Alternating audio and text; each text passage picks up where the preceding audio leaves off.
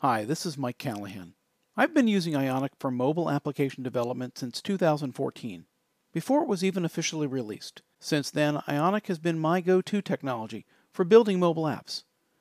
With the release of version 4 in 2019, Ionic grew beyond its humble origins as an Angular-based framework for making mobile apps. Today, Ionic works with a variety of web technologies and has become a first-class citizen for building all manner of web applications. In this course, we're going to focus on React, going from zero code all the way to the app and Play stores.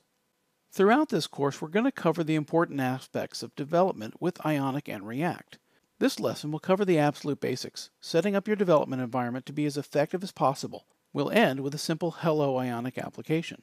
We'll jump right into the application structure, explaining how an Ionic application is laid out. We'll introduce some of the simpler UI components and create a basic side menu for the demo application. The next lesson is all about application storage. Ionic provides a simple storage mechanism that works across web browsers and devices. We'll use this to maintain persistent application data that will survive device restarts.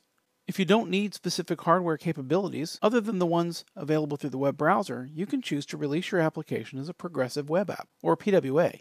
While the web is getting more and more capable every day, some functions still require access to the underlying device your app is running on. This lesson will be an introduction to device integration with Capacitor. In the final lesson, we'll bundle the application to be released to the Apple App Store and the Google Play Store.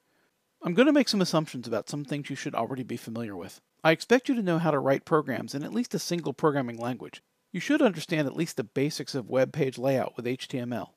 If you know what a div is or how to create an HTML button, you should be just fine.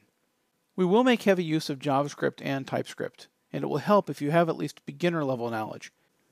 You're also going to want a text editor or integrated development environment. I use and recommend Visual Studio Code. VS Code is a free and open source and cross-platform development environment from Microsoft, designed from the ground up to work with all of the technologies we'll be using. Of course, you're free to use whatever tool you're comfortable with. One more thing I should make clear. This is not a course on React. While I will point out basic aspects of React as they pertain to Ionic, I won't go any deeper than I have to make the demo application work. Up next, we'll install the tools needed for you to complete the demo application. I'm providing instructions for macOS.